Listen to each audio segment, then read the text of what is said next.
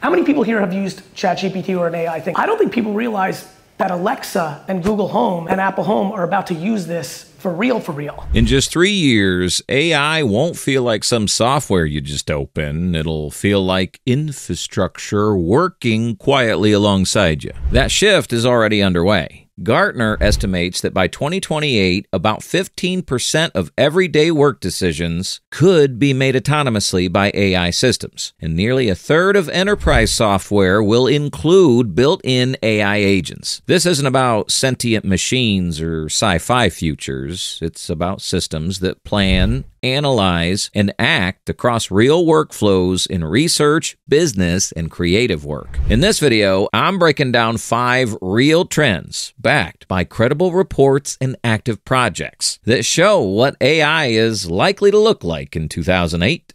Why 3 years matters.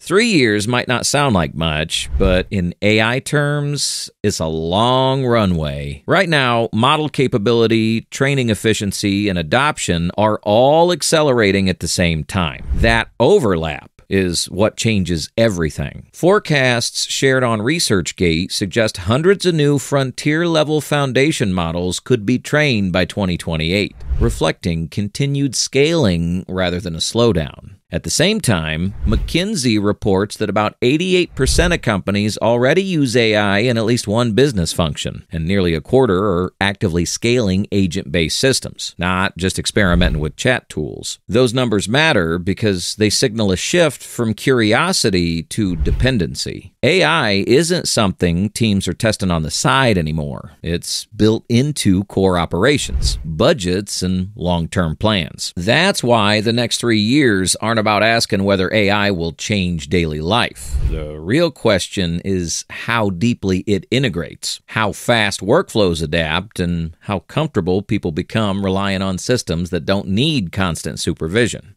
Trend 1. AI as the new research engine. One of the clearest transformations already underway is in research. AI is no longer just helping scientists move faster. In many areas, it's becoming the system that drives discovery itself. Google DeepMind has publicly discussed automated research pipelines designed to generate hypotheses, design experiments, and analyze results with minimal human input. Reporting from the Times in India highlights how these systems are being explored in fields like materials science and superconductivity, where the numbers of possible material combinations is so large that manual testing would take decades. This shift is happening because the bottleneck has changed. Research used to move slowly because humans had to read papers, connect ideas across fields, and test possibilities one by one. Today, AI models can scan millions of scientific papers, patents, and data sets, identify patterns humans often miss, and propose testable hypotheses in hours. DeepMind's AlphaFold is a clear example. It predicted the structures of more than 200 million proteins, a task that would have taken human researchers many lifetimes. In some labs, AI-designed experiments are already being executed by robotic systems. Humans still set goals and validate results, but iteration cycles are dramatically shorter. The realistic outcome isn't researchers disappearing, it's research timelines collapsing, reshaping medicine, chemistry, physics, and materials science in very practical ways. Trend 2. The rise of AI agents. If research is one pressure point, work is another. This is where AI agents start to matter in very practical ways. Unlike chat assistants that wait for instructions, AI agents are designed to pursue goals across systems. They can monitor incoming data, decide when action is needed, and carry out tasks without being prompted step by step. Gartner expects that by 2028, around 15% of routine work decisions could be handled autonomously autonomously by these systems. That doesn't remove human judgment. It removes the constant back and forth required to keep operations moving. Enterprise interest explains the momentum. Market research cited by Super AGI suggests that AI agent sector could grow at roughly 45% annually through 2030, driven largely by demand from companies trying to manage complexity at scale. Businesses want systems that can track inventory shifts, flag financial anomalies, coordinate internal workflows, or respond to customer issues in real time. OpenAI has publicly described a future where millions of cloud-based agents operate under human supervision, handling tasks across email, code bases, internal tools, and databases. Early platforms like Manus already show agents planning multi-step workflows instead of responding to single prompts. There's also a clear reality check. Routers reports Gartner expects over 40% of early agentic projects to be abandoned by 2027 due to unclear returns or poor implementation. That's typical for emerging infrastructure. The systems that prove reliable won't feel revolutionary. They'll just quietly change how work gets done. By the way, if this shift toward AI systems that analyze patterns at scale is interesting to you, there are already tools leaning in that direction. One example is Overseer OS. It's positioned as an operating system for creators, and it focuses on breaking down YouTube channels to show what's working, like formats, pacing, and content structure. There's a free link in the description if you want to check it out. Trend 3. Multimodal AI everywhere.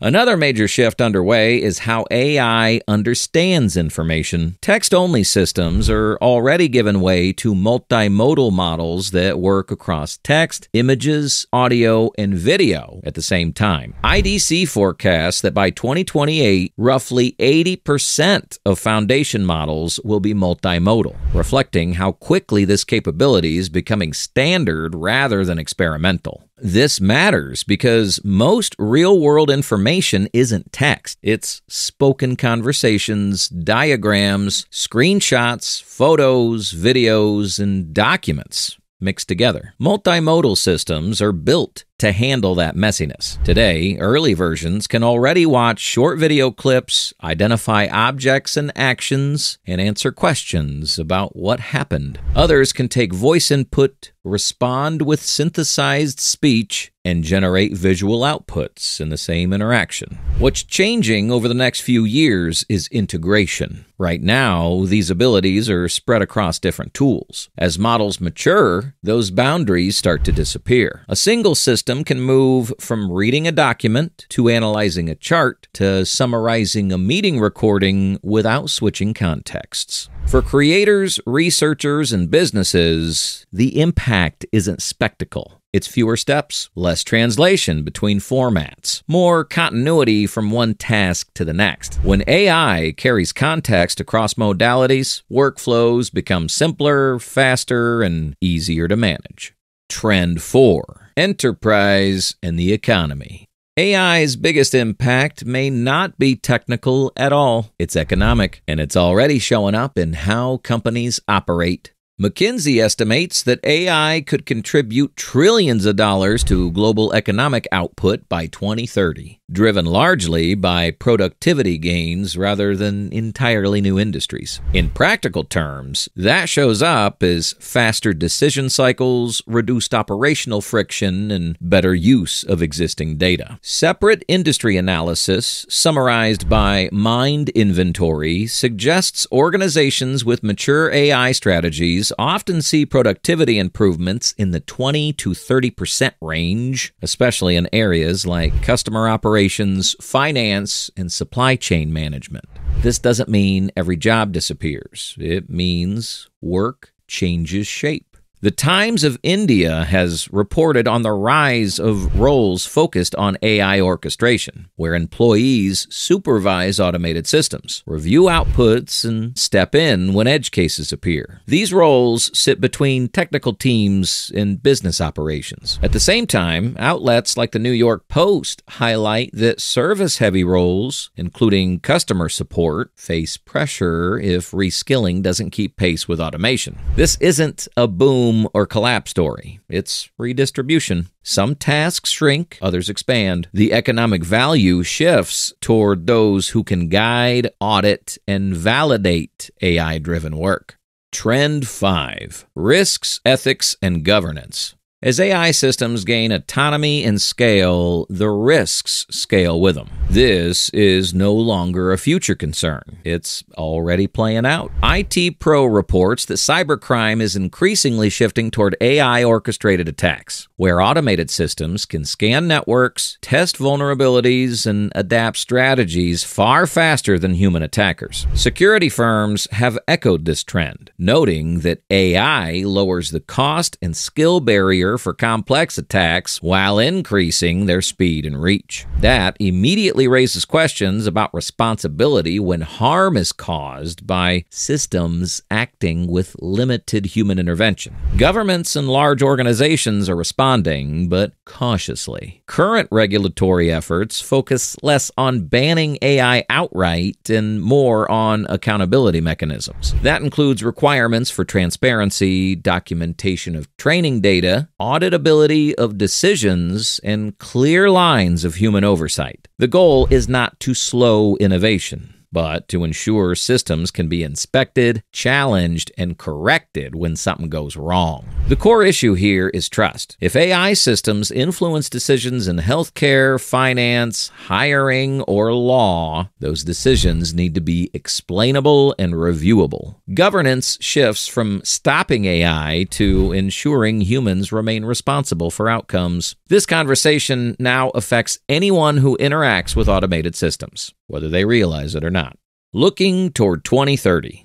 It's important to separate near-term reality from long-term speculation. Leaders at Google and other major AI labs have suggested that artificial general intelligence is more likely a 2030 era development, not something arriving within the next 3 years, as reported by Axios. That distinction matters because it sets realistic expectations for what AI will and won't be capable of by the late 2020s. By 2028, what we're likely to see is not human-level intelligence, but highly capable, domain-specific systems embedded across daily life. These systems won't reason about everything. They'll reason extremely well about specific topics, like coordinating logistics, assisting medical analysis, managing infrastructure, or supporting complex creative workflows. AI will increasingly operate in the background. Scheduling, optimizing, monitoring, and coordination will happen continuously, often without users noticing. Humans will still define goals, validate outcomes, and step in when edge cases appear. The real change is scale and speed. Decisions happen faster, systems respond sooner, and over time, AI stops feeling novel and simply becomes part of how things work. If you made it this far, let us know what you think in the comments. And if you're curious to explore how AI is already being used to analyze patterns in content and workflows, there's a link to Overseer in the description you can check out. For more topics like this, make sure to watch the recommended video on your screen right now. Thanks for watching.